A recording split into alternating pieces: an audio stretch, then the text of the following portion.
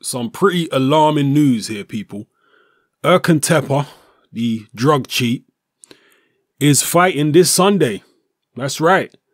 Even though this guy was supposedly on a 2-year ban, although that was imposed by the EBU, so outside of EBU contests, I guess it's a bit of a grey area, but they did impose a 2-year ban. But despite that, Erkan Teper is being allowed to fight by the BDB.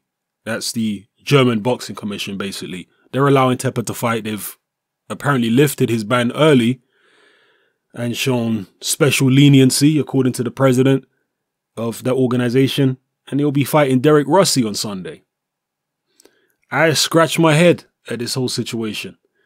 They say that obviously this comes with provisions. Erkan Teper will have to undergo random drug testing. That's the gist of what I'm getting from this article, which I'll leave a link to in the description below. So he has to let them know of his whereabouts at all times. They can turn up unannounced and test him and what have you. So it's less than a year since he knocked out David Price, and even less than that since he was officially banned. So for taking all those substances, and Teper was caught for numerous substances, steroids and all types of other stuff. Correct me if I'm wrong, but I believe that was the case. Despite that, this guy has served less than a year ban and he's back in action.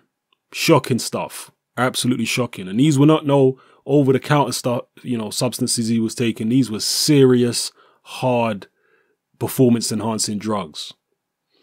Unbelievable. But we'll see where it goes from here, people. We'll see what type of matches he can be involved in. Let me know what you think about this in the comment section below. And if anything I've said in this video is inaccurate, please correct me. I don't want to say anything that's not exactly true or accurate. So if I've said anything wrong, correct me in the comment section and let me know. All right. Also, let me know how you feel about this particular situation. I think it's disgraceful.